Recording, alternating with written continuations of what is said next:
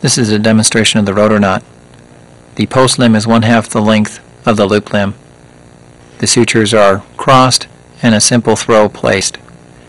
The thumb and index finger then pinch the simple throw, and the loop limb is subsequently passed over and around both limbs 2 times. The loop limb is then brought in between the tissues and looped around just the post limb. The loop that was previously made with your thumb is then opened and the loop limb brought down through this loop. The knot is tensioned onto the post, and subsequently, while placing back tension on your post, the knot is slid into the joint.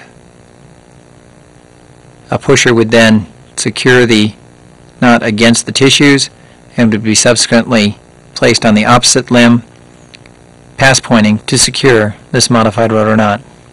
Subsequent half hitches, while alternating posts and alternating the half hitch throw, will allow for the knot to be finally completely secure.